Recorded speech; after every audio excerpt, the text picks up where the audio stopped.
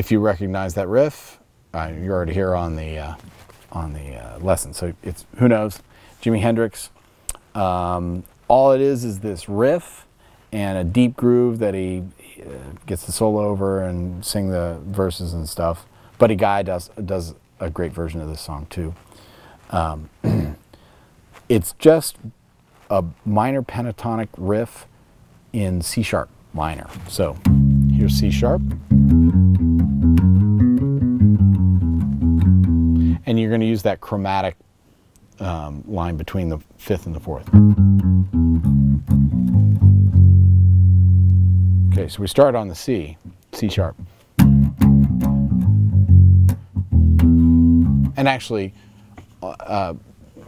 when the band starts out, the bass comes in on the F sharp.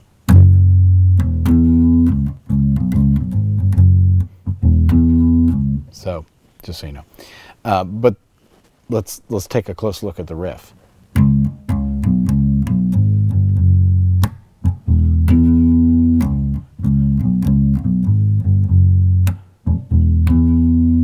I have that dead note written.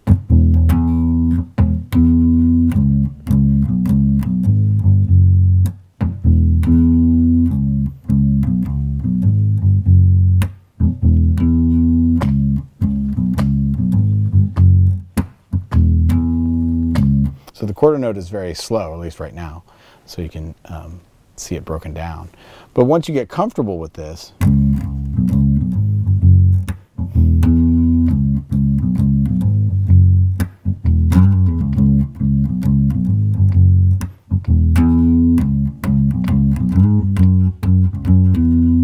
you can start inverting it, jamming on it, moving it around, adding some extra riffs and stuff like that. It's a great tune to jam on and really get loose. Let the guitar player stretch out. It's a nice, good, swingy kind of groove, for the halftime groove for the drums.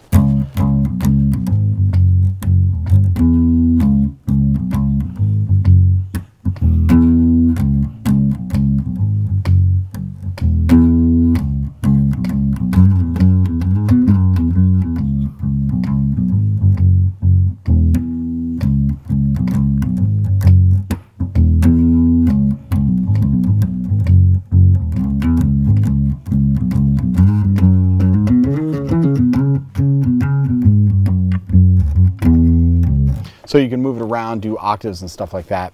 And that's a big part of how they jam on this live. The live recordings are really the ones that we hear the most. So that's Who Knows, Jimi Hendrix, one riff, C sharp minor.